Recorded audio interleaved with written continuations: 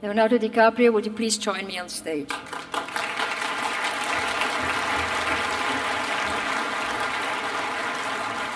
Thank you very much. Thank you.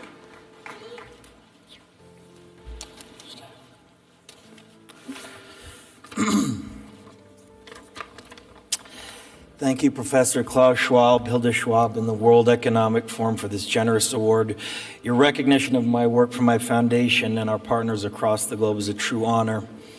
Last month in Paris, world leaders reached an historic agreement that provides concrete framework to reduce carbon emissions. This was an important first step, but we're a long way off from claiming victory in the fight for our future and for the survival of our planet. The Paris Agreement was a call to action, but it is now up to all of us to build this progress with ingenuity and a commitment to change.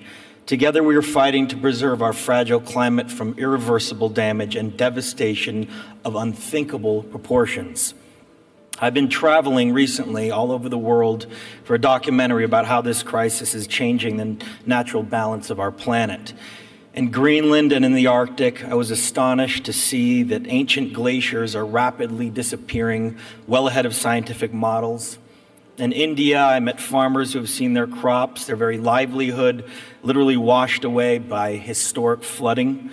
There's no doubt to the world scientific community that this is a direct result of human activity, and the effects of climate change will become astronomically worse in the future. Last week, President Obama told those who continue to deny the irrefutable science behind climate change that they will find themselves increasingly lonely in a swell of voices calling for action.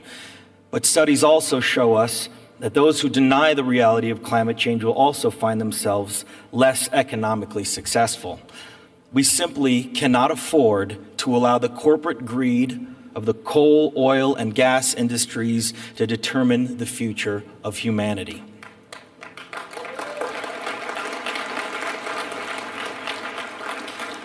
Those entities with a financial interest in preserving this destructive system have denied and even covered up the evidence of our changing climate. Enough is enough. You know better. The world knows better. History will place the blame for this devastation squarely at their feet. Our planet cannot be saved unless we leave fossil fuels in the ground where they belong. 20 years ago, we described this problem as an addiction. Today, we possess the means to end this reliance. Professor Mark Jacobson and a team of researchers at Stanford University have proven that we can meet the world's total energy demand by using existing renewable technology by 2050. To make that potential a reality, we need the collective will and conviction of political, business, and philanthropic leaders like all of you. This transition is not only the right thing for our world, it makes clear economic sense, and it is possible within our lifetime. A shift of this magnitude will save nearly $42 trillion in global energy costs while creating 20 million new jobs. Over the last several years, organizations and individuals worth $3.8 trillion have already committed to divest their fossil fuel holdings and replace them with new investments in clean, renewable energy projects. And leaders like Bill Gates, Mark Zuckerberg, Jeff Bezos have already pledged to help build a zero-emissions future.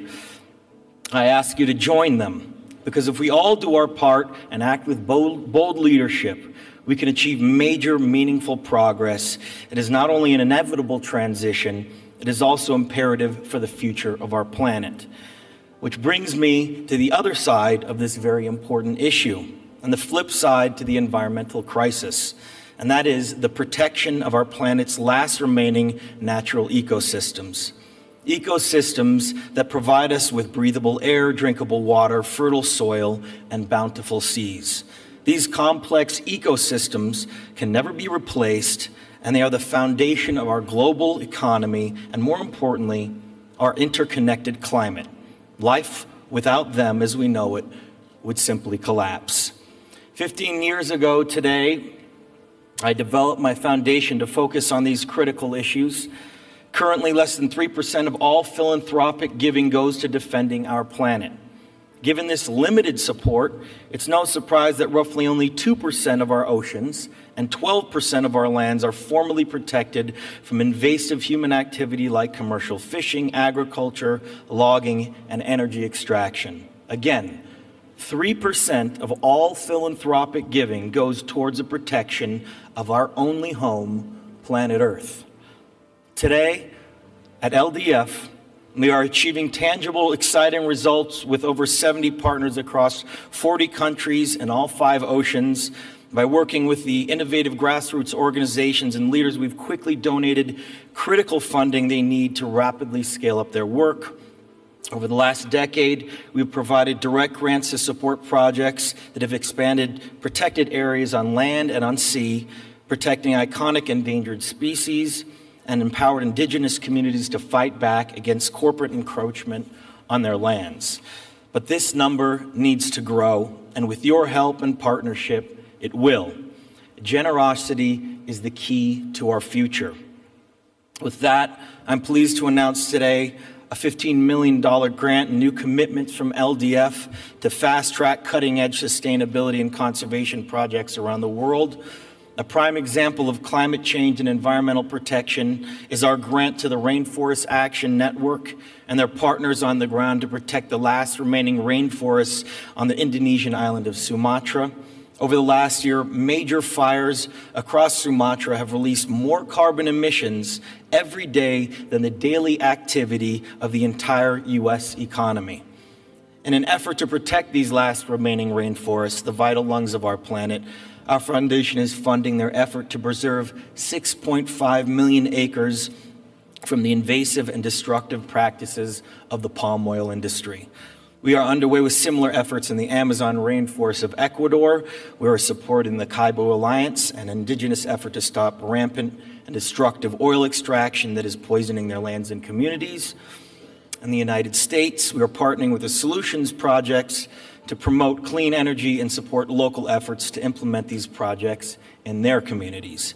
And in our seas, we have partnered with Google and funded the Global Fishing Watch, which is a revolutionary new platform that will actively monitor and ultimately help end the destructive practices of overfishing.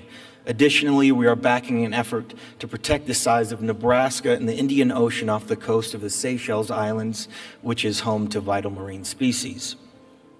Imagine what we can all do with more partnerships. With the alliance of many of you in this room, so much can be done if we all work together. With your help, we can quickly identify and fund the most innovative and effective projects that have the greatest potential to avert the crisis we face. As I look across this room, I'm optimistic that our ability to convene the most significant and influential minds on the planet can result in the global transition necessary to protect both our society and our natural world. Now, the challenges before us require each and every one of us to take action. We owe this to ourselves, but more importantly, we owe it to future generations who are counting on all of us. Thank you all very much, and thank you for this great honor.